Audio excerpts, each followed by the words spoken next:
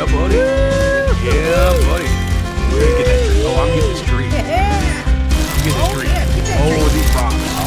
They don't stand a chance. Oh, wait. Hold on now. You got knowledge stone.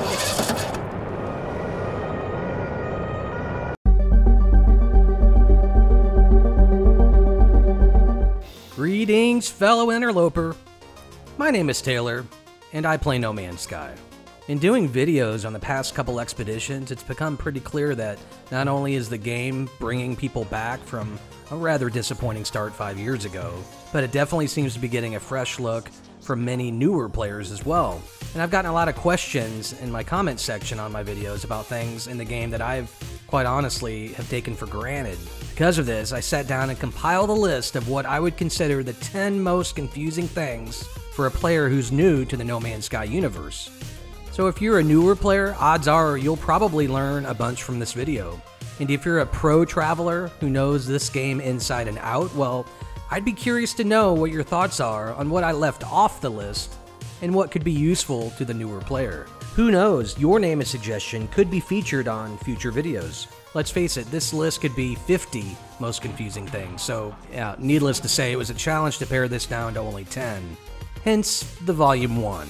But I will say that my number 1 is what I'm most proud of, because that one has haunted me for the longest time, so I hope you find value in it. Alright, let's dive in. Starting our list off at number 10 is understanding how big this universe is, how it's organized, and most importantly, how to get from one galaxy to another. The No Man's Sky universe is made up of 256 various galaxies, starting with, of course, everyone's favorite Greek mathematician, Euclid. Each galaxy falls into 4 different types. Which type it is determines the odds of finding certain biomes. The 4 types are normal, empty, hello, lush, Oh, I think I can raise a family here. Ow! You're gonna die, plant. and harsh. My horns are frozen. Whoa, shit. Don't worry, every galaxy is still made up of all biomes, but depending on its type, that determines the likelihood of coming across that type of biome. So, for instance, if you're after a paradise planet, your search will be a lot easier if you're in a lush galaxy. To get from one galaxy to another, you could go super simple and just hitch a ride with a fellow traveler you happen to meet on the anomaly. For this, your multiplayer would need to be turned on in your settings. Or you could do it the old-fashioned way and travel to the center of the galaxy, where you'll then be presented a choice to go forth into the next galaxy. The order of galaxies is set, and only when you reach 256 will you then travel back to Euclid. Another tidbit about galaxies is that their types are known and predictable. If we took a look at the first 10 galaxies, you'll see that they're made up of a mix of all 4 types, with normal being the dominant galaxy type. In total, there are 179 normal galaxies, 26 harsh, 26 empty, and 25 lush. For more information on these specifics, our friends at the No Man's Sky Wiki has an outstanding galaxy breakdown to take a look at. A link to this is in the description. Alright, coming in at number 9 is understanding the difference between crafting and refining. Crafting is done in menu with items you have on you, like making a hermetic seal out of condensed carbon, or mining dihydrogen, and then converting it to dihydrogen jelly. In order to craft an item, you must first have its blueprint. When you go into your craft menu, you can see all your available blueprints. If they're darkened, you own it, but you don't have all the necessary components to make it. In many cases, you'll need to refine items in order to use them in crafting, as is the case with sulfurine, for instance. Now, you could find sulfurine and mine it directly, or you could take nitrogen and throw it in the refiner to get sulfurine at a ratio of 3:1, meaning you'll need 3 nitrogen to get back 1 sulfurine. This is just one example out of literally hundreds of possibilities when it comes to refining. As a side note, a nice resource I like using is the Recipes NMS app. Its well-organized and clean interface make it super easy to look up certain recipes and craftable items. as well as food recipes too if you're so inclined. And no, I have no affiliation with this app, I just like the design and layout. Number 8 is the difference between a save beacon and a save point. Both will produce a save, which can be loaded at any point by going into your menu and selecting Manual Save. Where they differ is their ability to show up on your map. So if you want to mark a specific spot on a planet to come back to, then you'll want to drop a save beacon. You can even make it a certain color to help you remember what it was you were marking. We'll make it red just for fun, and you'll see that it's easy to spot either when you're on the planet far away or in space.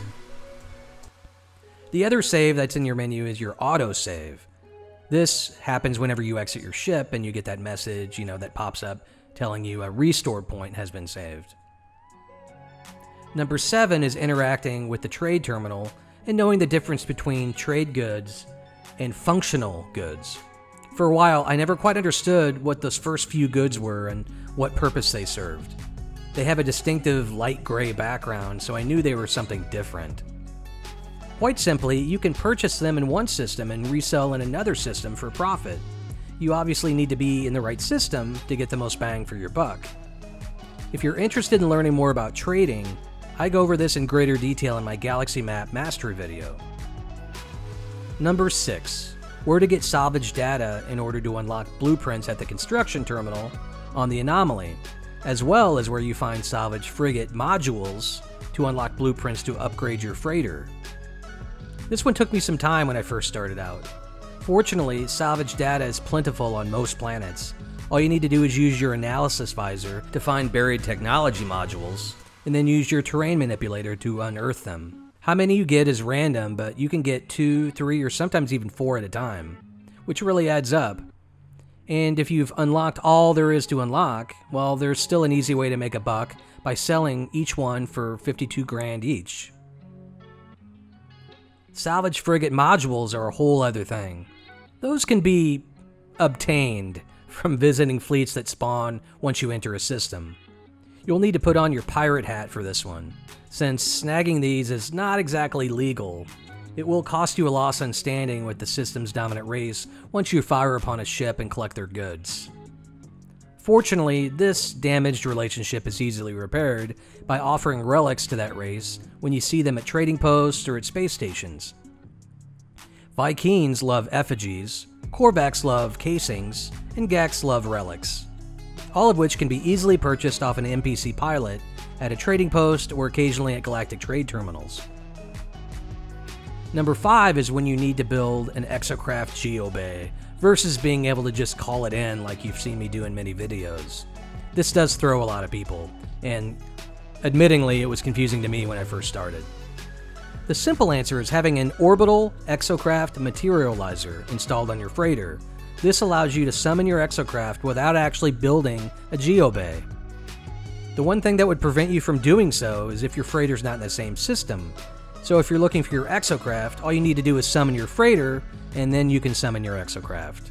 Now this isn't to be confused with the exocraft summoning station, which really only works if your exocraft is on the same planet as you. Honestly though, you're better off just grinding out a few more salvage data so you can unlock the OEM. So if you don't happen to have this on your freighter yet, I highly suggest doing so. Once you have it installed, building geobays will be a thing of the past, unless you like them as a base aesthetic. Number 5. When you're first starting out, you're never quite sure how mods work and how many you can actually install unless you play around, which, admittingly, is where the fun is. Once you've spent a few nanites and accumulated some mods for your equipment, you've probably found that installing any more than 3 of a purchased mod will overload your system and render every one of those useless. But the nice thing is you can have 3 in your main inventory, as well as 3 in your technology tab. And keep in mind, these are in addition to the mods that are purchased inside the anomaly. Not only that, but how you arrange your mods affects your total numbers. So make sure to arrange them in a manner where all of your purchased mods are touching, and whatever system you're upgrading, say your hyperdrive for instance, it's in contact with one of those mods. Just by moving things around, you can see fluctuations in hyperdrive distance here. Any mod that gives you a proximity bonus, you'll notice a colored outline around them once they're grouped together. Alright, on to number 4. The first time I saw that I needed a walker brain, or quad servos, of course, I had zero clue what they were talking about.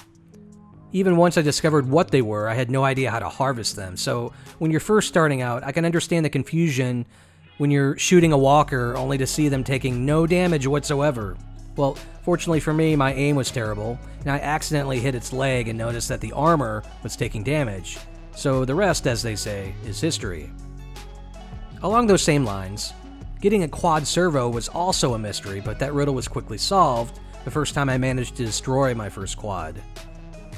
This was before they got a buff and were protected by sentinels. Now I just move in a circle and take down all the sentinels first before I battle Sparky.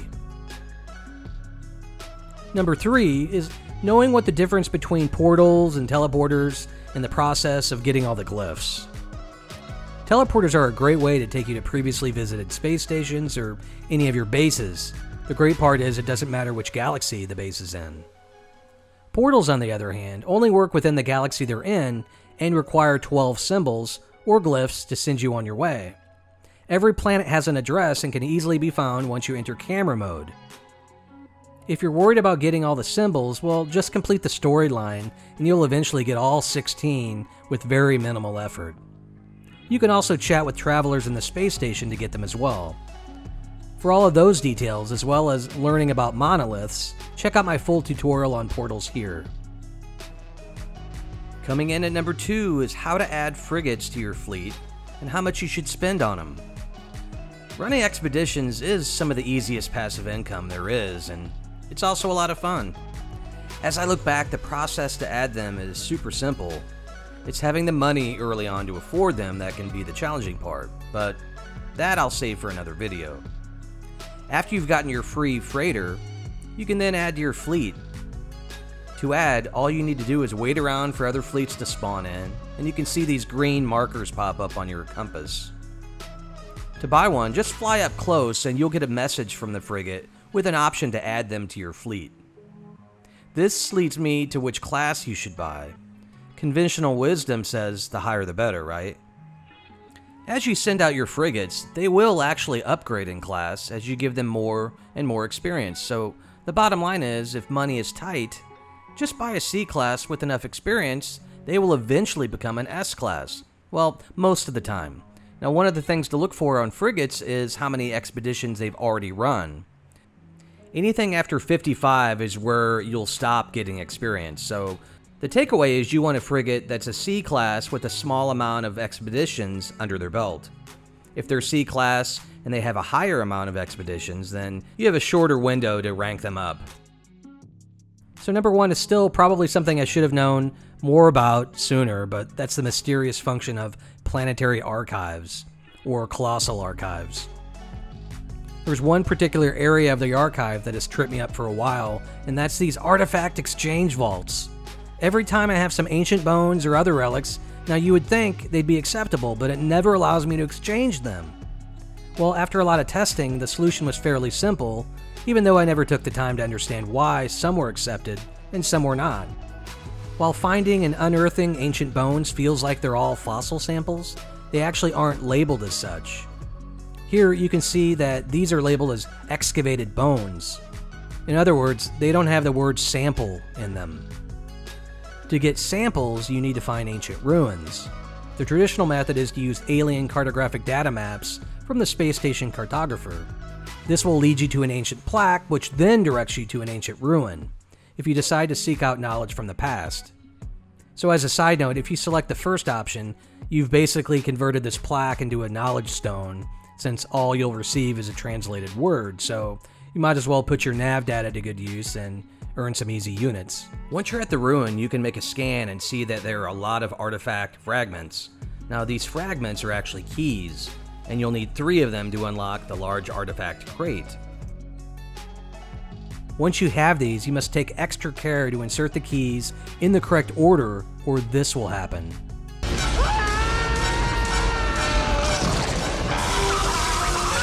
I'm totally kidding. The order doesn't matter. That would be cool though. Inside the artifact crate, you then have a chance to get a sample, either biological or fossil, or you might get a lost artifact, which is also accepted by the Artifact Exchange Vault at the archive. But you don't always get any of these, so make sure to check out the item's description for use of the word sample, as well as the label of lost artifact.